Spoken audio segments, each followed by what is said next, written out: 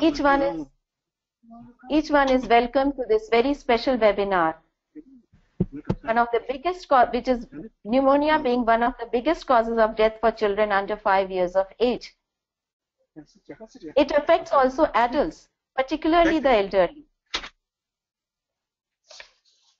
Also, the top reason for people living with HIV ending up in intensive care units of hospitals is not heart disease or accident, but pneumonia.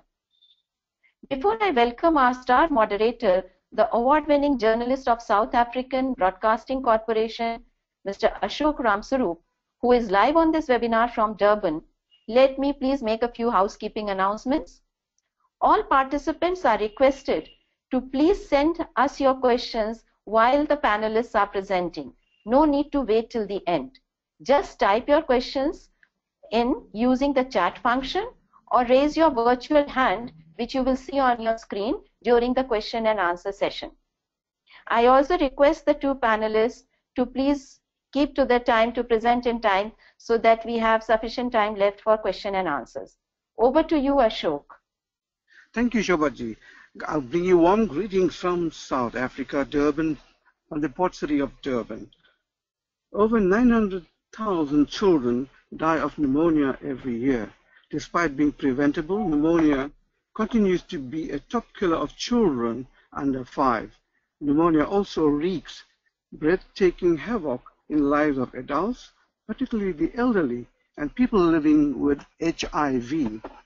A new report was released around World Pneumonia Day on the 12th of November 2015, which shows that India has the highest number of pneumonia and diarrhea-related deaths among children globally.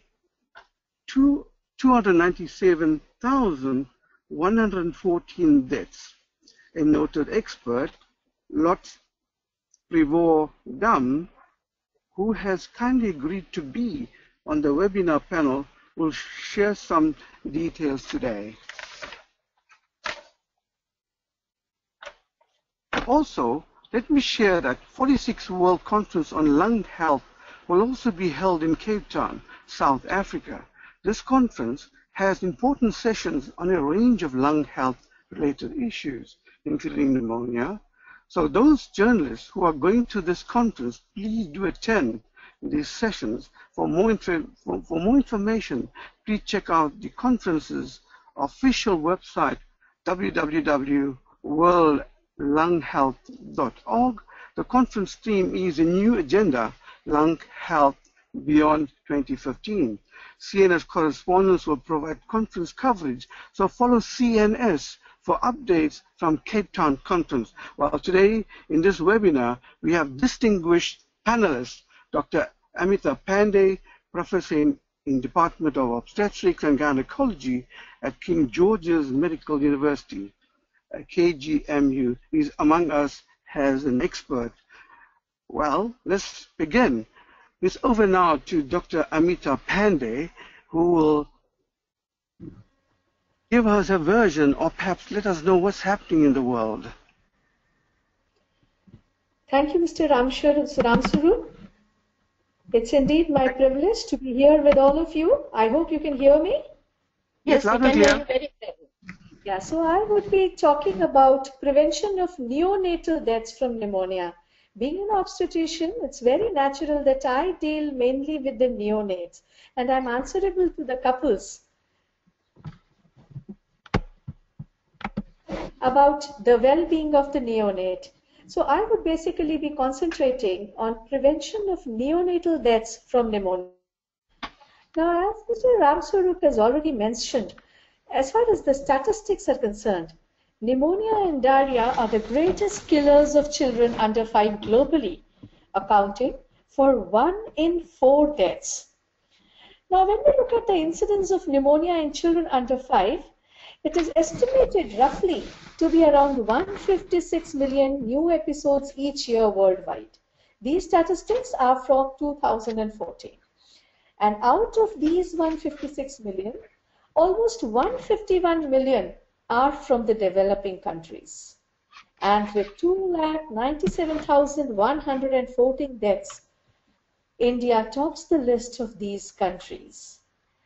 And WHO estimates that death due to pneumonia occurs in 1 out of every 3 cases of pneumonia, and hence the reason why we need to be very aware of this condition and we need to go ahead and do something to prevent it. Now, mortality due to childhood pneumonia is not because of infection per se, but is also strongly linked to other conditions like malnutrition, which is so prevalent in these developing countries, poverty, and inadequate access to healthcare. In India, the disease is more frequently seen in the rural and the urban poor naturally because they are the group who are more exposed to malnutrition, who are poor, and who have inadequate access to healthcare. Now, when we look at the type of neonatal pneumonia, it can be infective and it may be non-infective. Today, we would be concentrating more on the infective causes, which are more prevalent and account for almost 90% of these cases of neonatal pneumonia. And the infective causes include the GBS, the Haemophilus influenzae, enterococci, gram-negative cocci, and of course, the Staph aureus. Now, where do these neonates get the infection from? The neonates can acquire the infections transplacentally during pregnancy from overt or subclinical maternal infection. They can also get this intrapartum during delivery by passage of the fetus through an infected birth canal, or also by ascending infection if the delivery is delayed after rupture of membranes by more than 18 hours. These neonates can also acquire the infections immediate postpartum from contact with an infected mother directly, like tuberculosis, which is usually spread to the neonates like this, or through breastfeeding, as in the case of HIV or CMV positive mothers, or also from contact with healthcare practitioners and hospital environment, what we commonly call nosocomial infections. Now, when we look at the risk factors for neonatal pneumonia, the common ones are preterm labor, because preterm neonates are highly predisposed to develop pneumonia, and how it happens we'll be discussing soon. Then if the mother has premature, pre-labor, preterm rupture of membranes for more than 18 hours, if there is any sign of infection in the mother because of premature rupture of membranes, what is commonly labeled as chorioamnionitis, or if there is maternal genitourinary infection, or if there is recurrent maternal urinary tract infection, antenatal infection in the mother, which are known to transmit transplacentally. Now, these are all risk factors for neonatal pneumonia.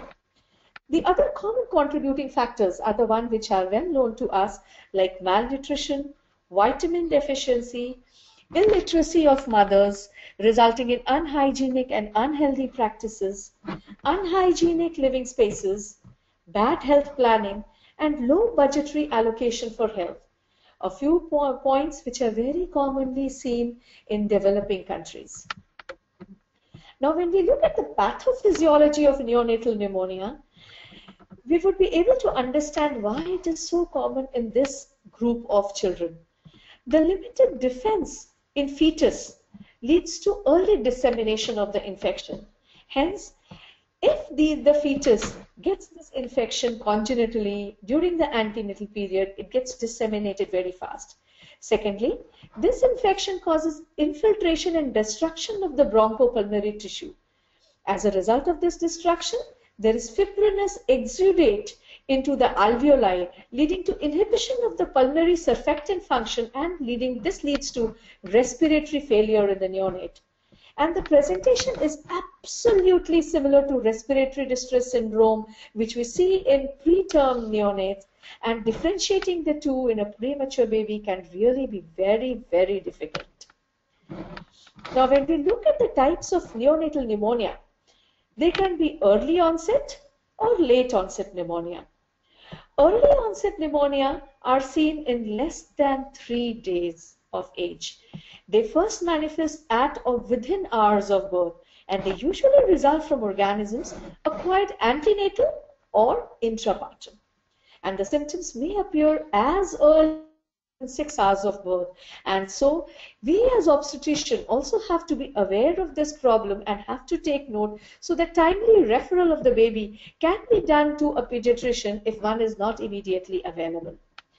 The late onset neonatal pneumonia occurs after 3 days of birth.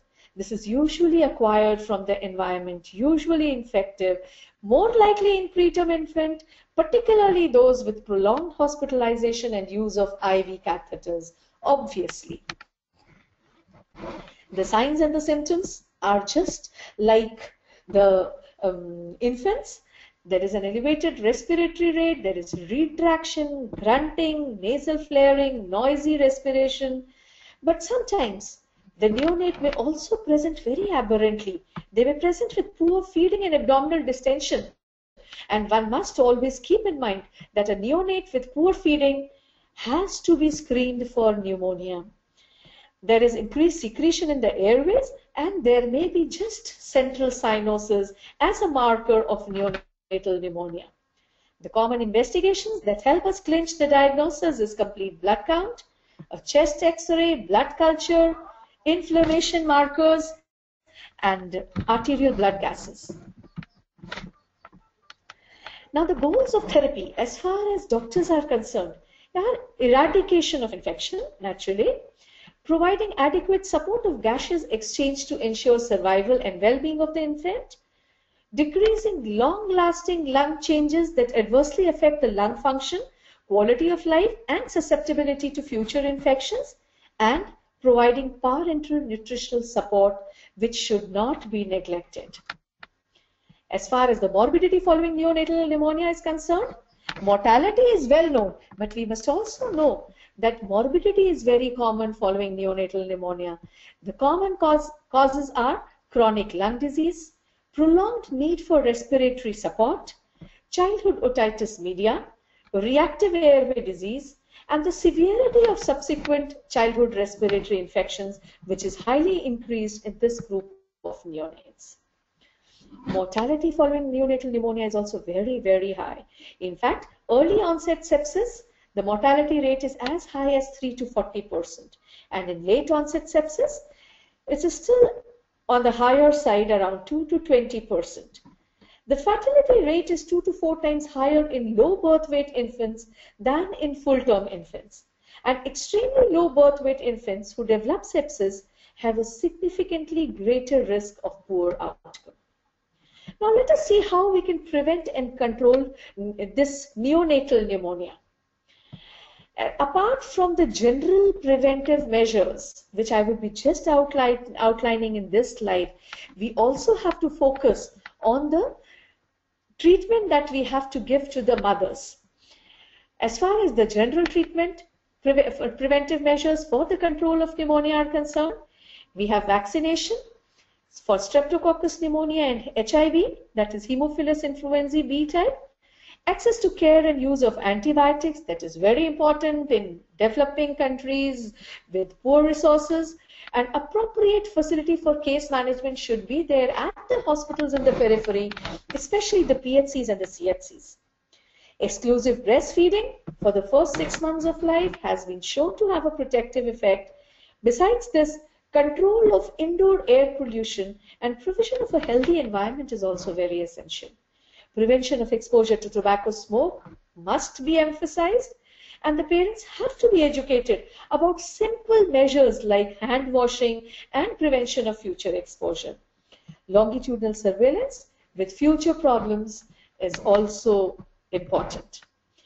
Now, as far as the maternal aspect is concerned, improvement in maternal nutrition and prevention of low birth weight is very important, because as we have already discussed, low birth weight neonates are more predisposed to develop pneumonia, more predisposed to infections as compared to the appropriate for gestational age weight babies.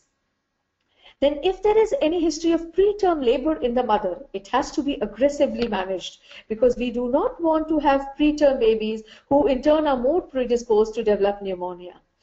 We have to consider intrapartum chemoprophylaxis in mothers at risk for GBS infection. Antepartum and intrapartum antibiotics in mothers must be considered in those women with premature, preterm rupture of membranes and those with chorioamnionitis. In fact, any woman who has chorioamnionitis, one must think about termination of pregnancy immediately without considering the period of gestation. Prevention and management of HIV infection is naturally very important because this is also one condition where the risk of pneumonia is increased in the neonate. And in case of meconium aspiration of the neonate, it is very important to clear the trachea of the meconium, especially of the particulate matter, immediately after birth, because these neonates, if they aspirate the meconium, are found to be at a higher risk of developing pneumonia.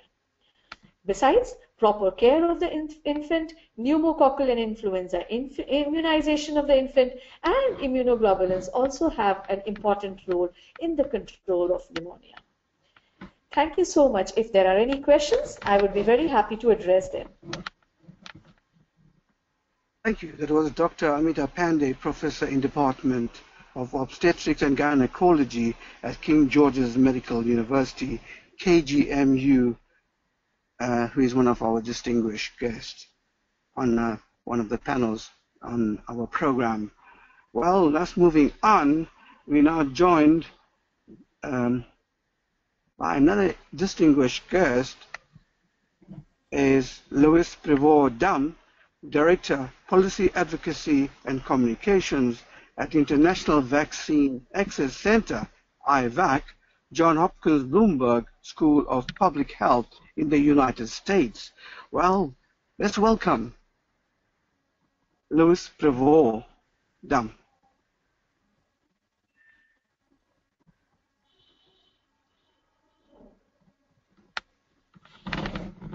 It's a privilege to be here and to share the pneumonia and diarrhea progress report that was recently issued by Johns Hopkins University. So I just want to make sure that you can see my screen. Actually, is the okay? So is the presentation up? Yes. Great. So this is the pneumonia and diarrhea progress report is a report that we issue every year. And this came out of what was called the GAP-D, or Global Action Plan for Pneumonia and Diarrhea. And what I'll do is I'll talk a little bit about the report and some of the results. This is the 6th year that we have done this report.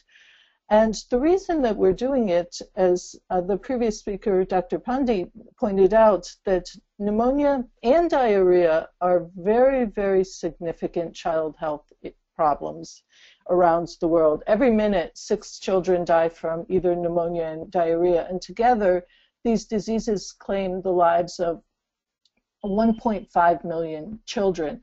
Pneumonia alone causes 16% of all childhood deaths, so that's a fairly significant chunk.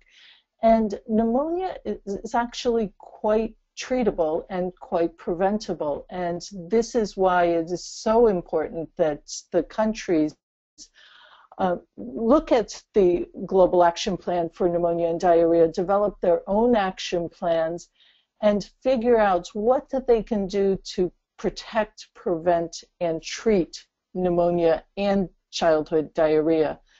So the WHO and UNICEF have issued what's called GAP-D, as well as targets for countries to consider and to work towards.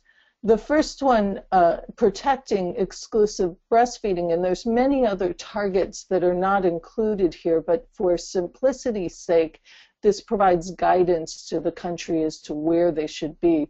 Breastfeeding, exclusive breastfeeding for 6 months.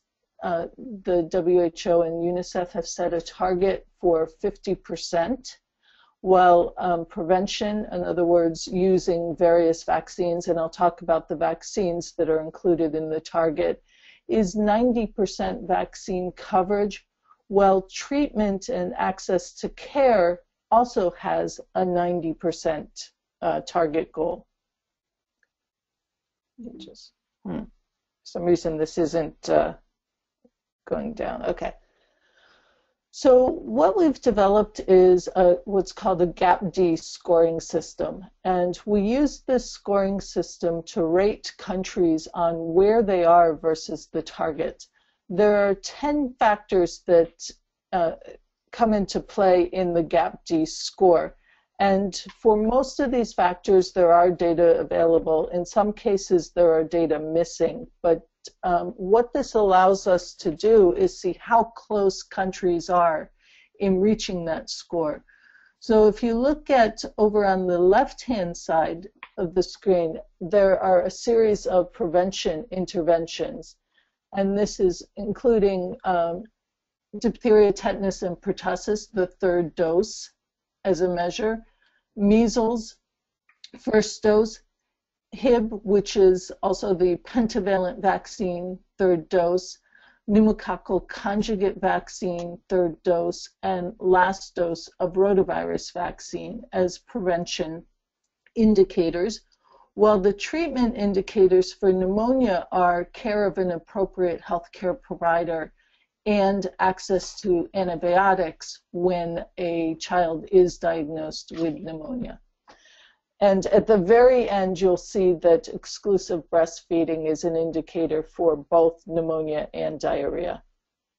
The countries we looked at include the top 15 countries in terms of burden. And as you can see, India, already all the way over to the right, is a very, very significant contributor. Most of this is due to the sheer population size, but the absolute burden is pretty substantial. So on the x-axis, you see the number of under 5 child deaths from pneumonia and diarrhea. And on the y-axis, the GAP-D score. So the goal is really to be over to the left-hand side as high as possible with the highest score available. Looking at the GAP-D scores, there's a target set for 86%. And as you can see from this, no single country in the top 15 has made that 86% target. And this is problematic. If you look at India and Nigeria, those are both in the 30s. Some of the other smaller countries, such as Chad and Somalia, are even in the 20s. Tanzania is perhaps the one country that has come closest, and for pneumonia has met targets for pneumonia interventions. Going to the next slide, you'll see we look at both pneumonia and diarrhea interventions scored, and consistently the pneumonia interventions are higher than the diarrhea intervention score. This is mainly because of implementation of various vaccine programs, as well as the treatments such as ORS and zinc, which are lagging behind. Nonetheless, pneumonia still has a very, very long way to go to be able to meet the targets. Looking at the various countries, and delving deep, India, as mentioned previously, ranks first in global pneumonia and diarrhea deaths. And this is problematic, but there is some very good news. As you may well know, this current environment is really quite positive, and I don't think there's ever been the level of political commitment to immunizing all children in the next 5 years. The targets are really quite aggressive, and India has introduced a number of new programs and interventions, Mission Indradhanush being the probably most well-known, is very significant because this focuses not only on the problem as a whole, but goes down to a micro level to really look at where are the problems within the country and which are the districts that are really in need of most help. It's very exciting to see the progress that is happening, and also the level of monitoring that is happening, because we can talk about making progress, but unless you're actually measuring the progress, you won't be able to see, is the country moving forward. There are still some challenges in India, however. The pentavalent vaccine has seen a very slow rollout.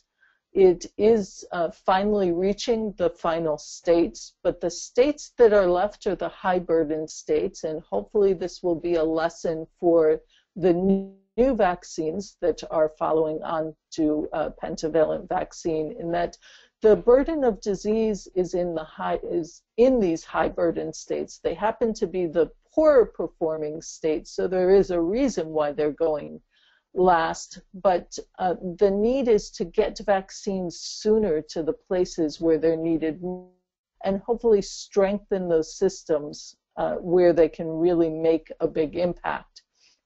The pneumococcal conjugate vaccine, which is also a very, very important vaccine for pneumonia, has not been introduced yet, so a decision is still to be, an official decision is still to be made, and the hope is that that will be introduced very shortly in the country, because that has the potential of making a very significant impact on childhood pneumonia, not only for the disease itself, but also preventing deaths by also addressing antibiotic-resistant serotypes of disease. The rollout of rotavirus vaccine for diarrhea has been announced in India in 4 states. However, that is a very limited rollout, and the burden of diarrhea is also very significant. So if you look at child health, pneumonia and diarrhea really go hand in hand, and it's difficult to not talk about one when talking about the other. I had mentioned previously that there were low levels of access to treatment, and this is very significant, because many of these deaths, if caught early, if diagnosed early, and for pneumonia, if children receive antibiotics right away, that can really save lives, and this is important. And the future, finally, the future financing is a big concern, because these programs do cost money. There is cuts in the health budget, but also more responsibility at the state level. So ensuring that the states are financing the systems needed to introduce the vaccine, putting in the manpower to ensure that these vaccines can be delivered to the very last mile, to make sure that every single child receives the vaccines that they can possibly receive, and ensuring the commitment of the program is going to be important. Turning to Africa, the second ranking country is Nigeria. And Nigeria has also made a lot of progress in being declared polio-free by WHO. This was several years after India's announcement. They have successfully rolled out 2 vaccines, pentavalent vaccine, and are in the midst of introducing a pneumococcal vaccine, which has been introduced in many areas. There are significant funding gaps, so this is a common theme across many of the countries. As they graduate from Gavi support, they will be needing to raise money to ensure the sustainability of their programs. And there is weak central coordination of GAP-D strategies, and needs to be increased accountability. They are putting in place a scorecard system, so this can now be monitored, but it will take some time to ensure that the pneumonia interventions that are needed are actually reaching the states where they are needed most. And again, inadequate access to prevention and treatment. And the third country that we highlight is also Indonesia. Similar to India, has a very, very decentralized system, and that is a concern, reaching the areas where the deaths are occurring. They have introduced their own indigenous pentavalent vaccine, But in terms of pneumococcal vaccines, those are still many years away. They will also be graduating from Gavi support so that there are financial constraints. And with 17,000 islands, it is pretty important that they reach the places that they need to be reaching. They will be needing funding for new vaccines. And one area of concern is that moving forward, we've seen in the recent year that they've had declining coverage rates for the most basic vaccine, and that would be DTP3. So in conclusion, we are looking at the of countries from Gavi, that there is a global action plan that countries could be meeting, but we are concerned about their ability to meet obligations, and in some large countries, the ability to close some of the significant funding gaps. There will be additional focus needed to bridge the equity gap, because disease burden is quite uneven and access to care is quite uneven, so focus on equity is certainly important. And new suppliers will be needed for supply security and vaccine affordability. And political will need to be significantly accelerated if the targets are to be achieved. So thank you very much. I appreciate this opportunity to talk about the report, and it is available on the worldpneumoniaday.org website or the Johns Hopkins website if you wish to view completely. Thank you. That was Louis Prévost-Dame, Director Policy Advocacy and Communications at International Vaccine Access Center, IVAC, Johns Hopkins Bloomberg School of Public Health in the United States. You had... Thank you, Louis. A special thanks to Louis. I think it must be very, very early in the morning in your part of the world, Louis. And we are really grateful to you for being on this webinar.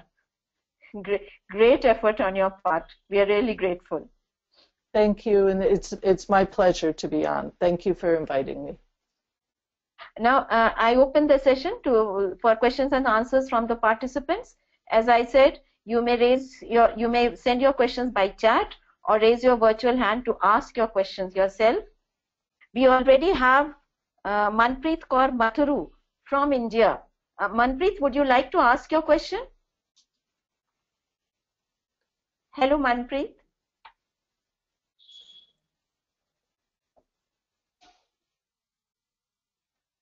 Hello. Yes, Manpreet. Please say your comments and ask your question. Yes. Thank you so much for inviting me for this webinar. It was very, very informative for me. The question that I wanted to ask is that what my experience had been is that especially in India and the rural setup, the main cause is either there is no information or lack of information about early symptoms of most of the diseases. That includes even pneumonia as well. And the primary healthcare is already a challenge in those pockets.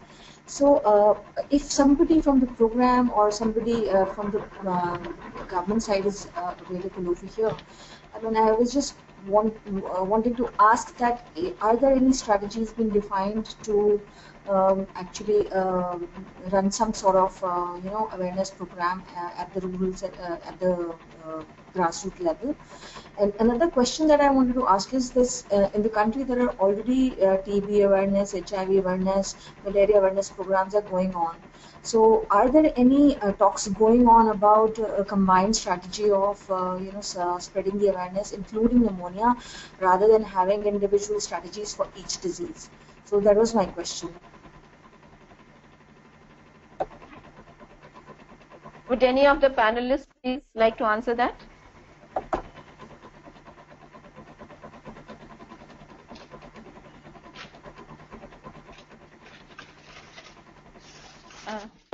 Dr. Amita Pandey, what about the strategy for rural awareness? If you could just repeat her question. Yes. Okay.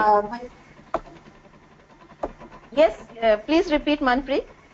Yeah, my question was that as per my experience and specifically in rural setups in India, the main problem in the main problem is either very little or no information about early signs of the disease.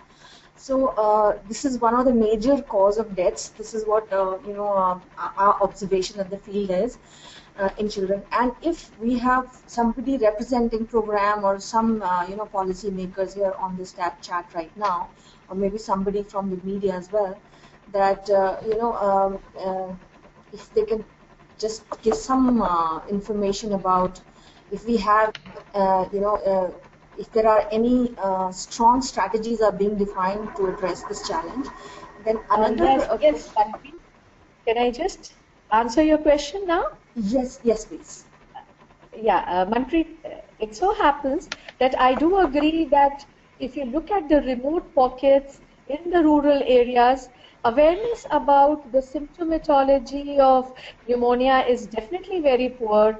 The family members are not educated about recognizing the early signs of pneumonia. But in certain pockets, especially in Maharashtra and in Uttar Pradesh, there has been a multi-centric project from ICMR, which is actually based on the concept of Shishu Rakshak, and it was actually put forth by Dr. Bang. I'm sure if you are from India, you must have heard about him. He's a very famous person working in the field of social and preventive medicine.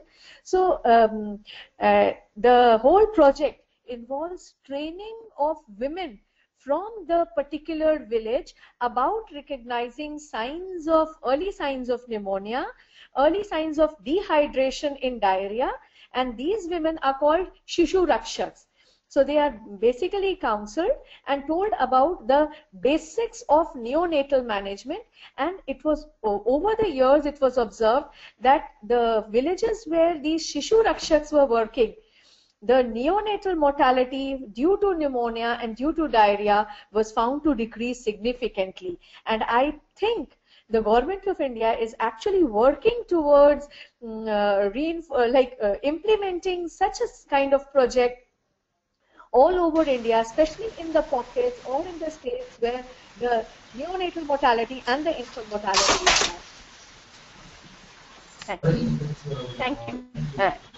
Tatum Anderson has a question to ask. Tatum, would you ask your question yourself? Yes, that would be great. Hello, can you hear me? Yes, we can.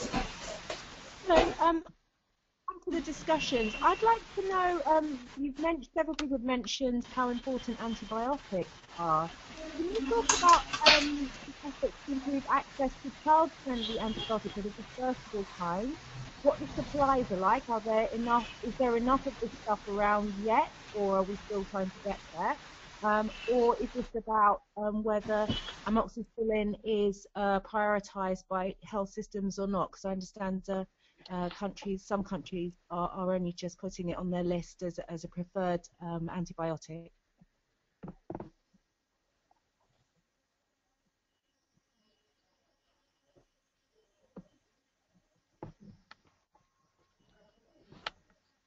Hello?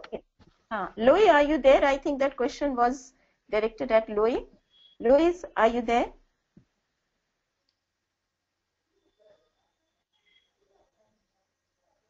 Louis? Are you able to hear me? Yes, we can. Oh, okay. Sorry, I'm having problems muting and unmuting. Okay. So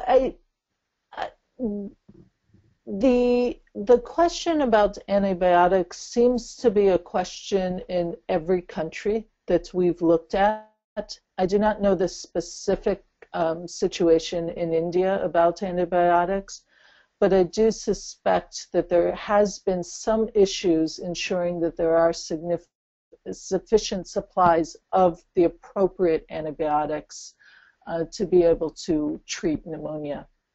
So this is something that needs to be a priority, and perhaps somebody that is down on the ground could comment a bit more.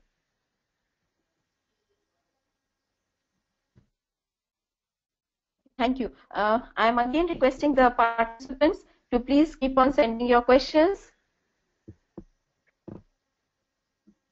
Also, there is a question that Dr. Amita Pandey maybe will be able to address this. If women want, they cannot exclusively breastfeed due to family pressures and culture sometimes. How does one counsel them, or have you come across such cases when we know how important exclusive breastfeeding is? I would just like to say that on the contrary to the common belief, it is very easy to counsel women to go in for exclusive breastfeeding. In fact, in the rural part of India, women are actually programmed and they know that they have to breastfeed. The only problem that we used to face while counseling women to go for exclusive breastfeeding was in the urban elites. But nowadays, thanks to the awareness on the net and in the books and in the newspapers, women have realized that breastfeeding is actually very, very important. So even in the working group of women, we have seen that they are very strongly motivated to go in for exclusive breastfeeding. So they keep asking us how they can take out express breast milk, how they can store it in the refrigerator, warm it, and then give it to their baby. So contrary to the popular belief, I feel that these days women are very programmed to go in for exclusive breastfeeding.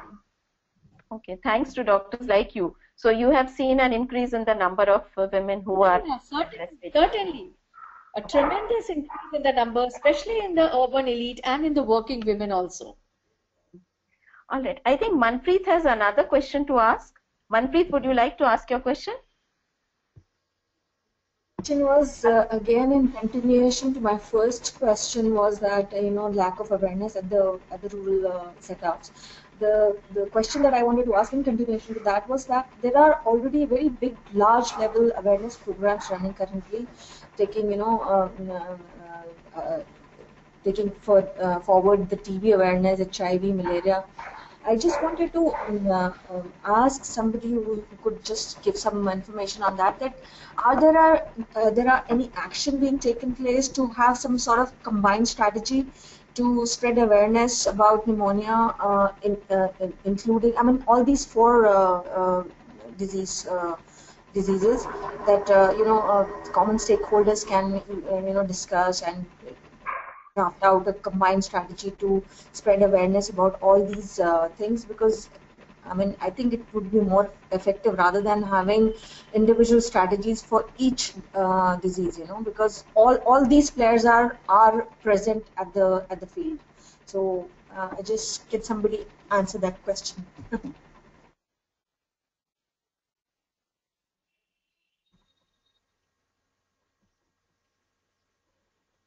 Hello.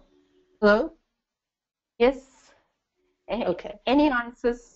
Yes. So one thing that I could add about combined strategies is we've participated in workshops with the government talking about integrated approaches, and this is very much top of mind because, as you say, it does not make sense to have vertical strategies continue. Child health needs to be considered holistically, and both at the community level as well as in the government, there are many benefits to talking about the diseases holistically rather than separately. So the action plan is actually an integrated action plan for pneumonia and diarrhea, and it doesn't just stop at pneumonia and diarrhea, but does cover other diseases, and they're trying to take more of a primary care approach. Mission Indradanush, in particular, when they go to the various districts, is focused on the needs of the community rather than individual diseases.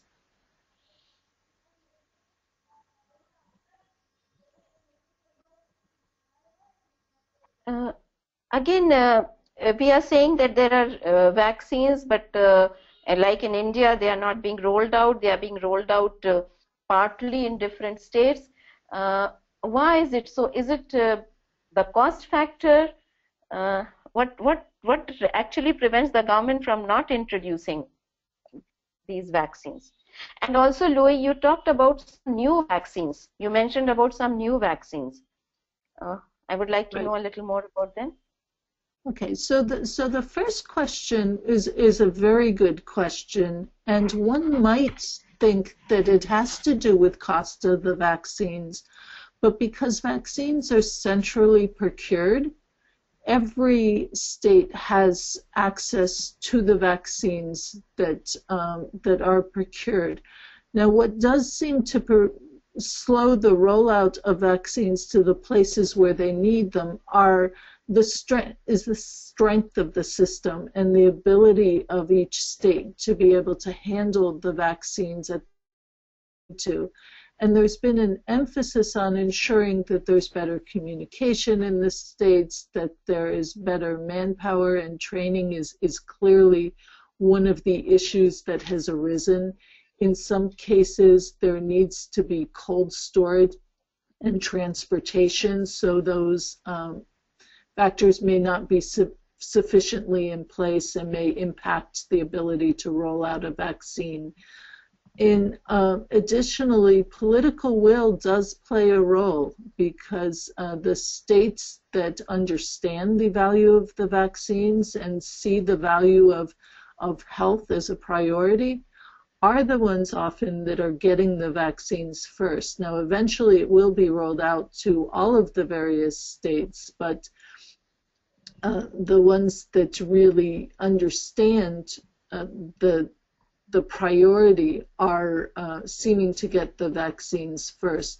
With the new vaccines, so the newest vaccine is pneumococcal conjugate vaccine. That vaccine has not yet been recommended by government of India, but there are discussions going on, and we hope that it would be recommended very soon. That vaccine will also require adequate systems to be able to monitor progress.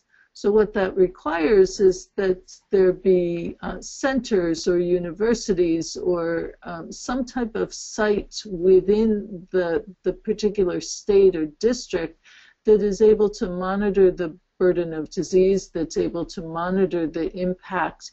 And that's not an easy thing to set up, to have those capabilities within the states. So that oftentimes becomes something that is meant to be of benefit, but because they're trying to set up the studies to be able to monitor the progress, may actually delay the introduction of the vaccine. But there's many, many factors, and part of it is just making sure that the individual locations that are receiving the vaccine have the system to support that rollout. Thank you, Louis. Then the vaccine works for elderly people also. We hear many cases of pneumonia in the older population. So the vaccine works for them too. That's a great question. So there's two vaccines. One is for the children, the other is for the elderly. They are both so actually there are two vaccines for the elderly. One is a pneumococcal polysaccharide vaccine, and the second is the newer one, the pneumococcal conjugate vaccine, which is the same vaccine that is used in children, but can be given to older adults to help prevent pneumonia. Now, the other aspect of prevention of adult disease that is also really quite interesting and quite promising is that children often are the carriers of disease, and when you start reducing the amount of disease in children, that can also reduce the burden in adults. So what we've seen is an indirect effect that the vaccinating of children can also prevent disease in adults. But there are two strategies. One is to ensure that children are vaccinated, and secondly, to immunize older adults as well. Thank you. That's very interesting information. Also, Lois, sometimes on World Pneumonia Day, I know children are very precious, but so are our elders. The messaging somehow is more concentrated on, more directed towards children. I wish there was some message for pneumonia in the older people as well. Yeah. And thank you for that comment. I do agree that the messaging is biased towards children, and that is the current priority. There are some of the organizations in the Global Coalition Against Child Pneumonia that have started taking up messaging around disease in older adults as well. So you should be seeing that increase. Sorry, you brought in a very important question, or rather fact, that every minute 6 children die from pneumonia and diarrhea. I think a concern is raised. Will the lawmakers around these concerned countries will be able to meet the targets set by organization perhaps, or by 2025 will be able to prevent child deaths from pneumonia and diarrhea? We believe these targets are actually quite achievable. They're aggressive, but it's got to be a priority, because if the countries are not working towards that priority, we are not going to be coming close.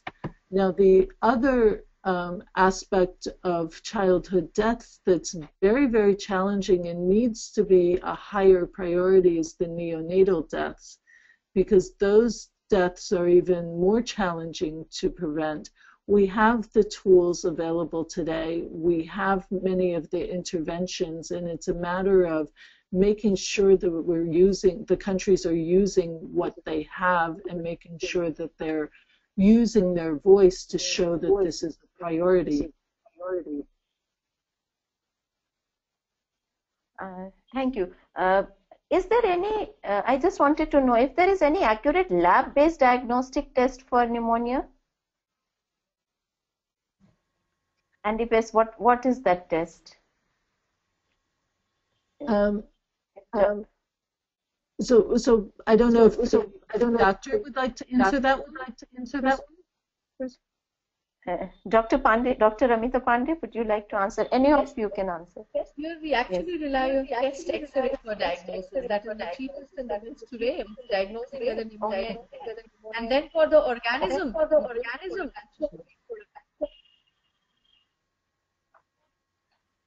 Okay.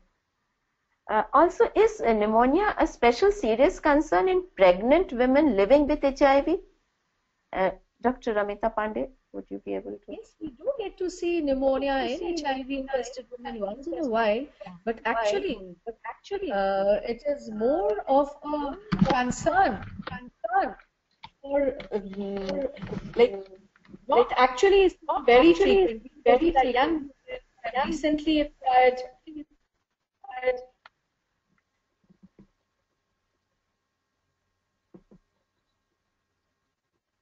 Hello. Yes, we can hear you now. Yes. We do get to see pneumonia in HIV-infected women once in a while who come to us with respiratory distress. That is not very frequent. We do get to deliver HIV-positive women almost every day. Because ours is a center where we have an ART center where we have retroviral therapy and where we register Okay. Are there any more questions? I'm asking the participants once again to send their questions by chat function or raising the virtual hand if there are any more questions coming in. Otherwise, in any case, we will be sending the webinar recording and the PowerPoint presentations of the panelists and other reference material to all the participants. Tatum wanted to ask a question. Tatum, are you there? Would you like to ask your question? Yes, if I could. Yes. Please. Could you talk about antibiotic resistance? How will delays in rollouts of vaccine and delays in decisions on rollouts of vaccine exacerbate that?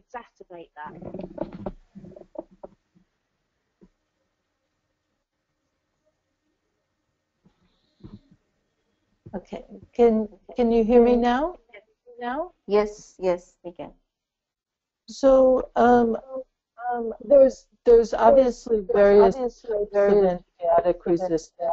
One of the more important types of antibiotic resistance are the pneumococcal, or having to do with pneumococcus. And there's in particular one strain that is very antibiotic resistant that is contained within the vaccine. So one of the goals would be to I'm sorry, there's an echo on the phone that's bothering me, but I'll try and answer. There's one of the serotypes is the vaccine and acceleration of the vaccine that particular antibiotic resistant serotype. And what we hope is that there will be prudent use of antibiotics so that antibiotics are given that the pressure on increasing resistance does not occur, and we do expect that the vaccine will help somewhat with the antibiotic resistance issue. Thank you. I think we've had a wonderful session today. Thanks to our panelists. They have been just excellent. And again, special thanks to Loy for waking up so early in the morning and being with us. Thanks to all the participants. And of course, to Ashok Ramsuru, who so well moderated the program.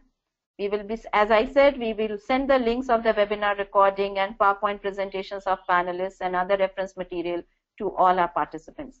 Thank you very much. Have a good day. Thank you very much. God bless.